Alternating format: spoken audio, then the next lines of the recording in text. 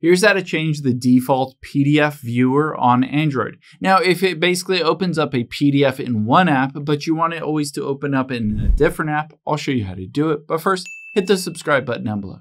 It really helps me out. Thanks, guys. Now, the first thing we'll do is head into the Play Store here, and we can just search for PDF.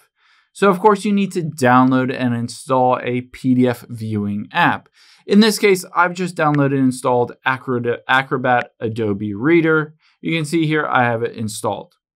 Now, I can change that to the default app by just opening up my files. So I'll swipe up, tap on Samsung here and my files. Now, if I go to Documents here, you can see I just downloaded an example as a PDF.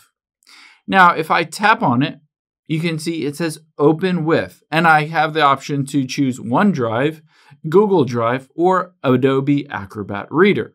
And I can also choose just once or always. If I tap on the little I as well, it says to change this default, just go to Settings and then Apps, and then go to the current default apps.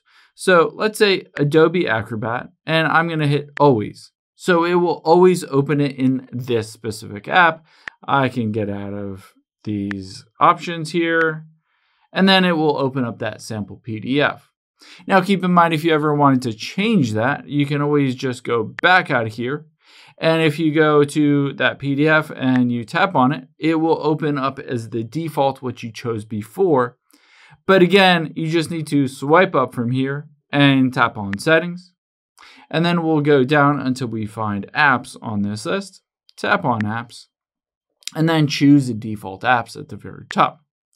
Now from here, all you need to do is go down to Open Links, and you can go to, for instance, Adobe Acrobat, and make sure that is turned on. If you wanted to basically clear, that says the default, you can hit clear, and then it will from now on ask you which app you want to use to open it going forward or to set it as your default.